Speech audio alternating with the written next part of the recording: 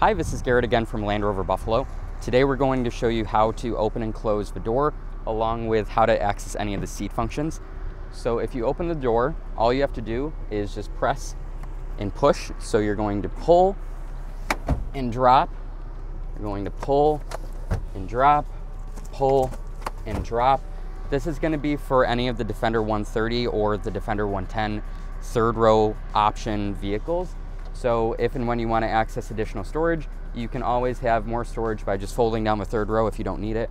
Or if you do need it, you can always just pull them up like this and make sure all the headrests lock back into place for anybody that is sitting in the back. And that's it.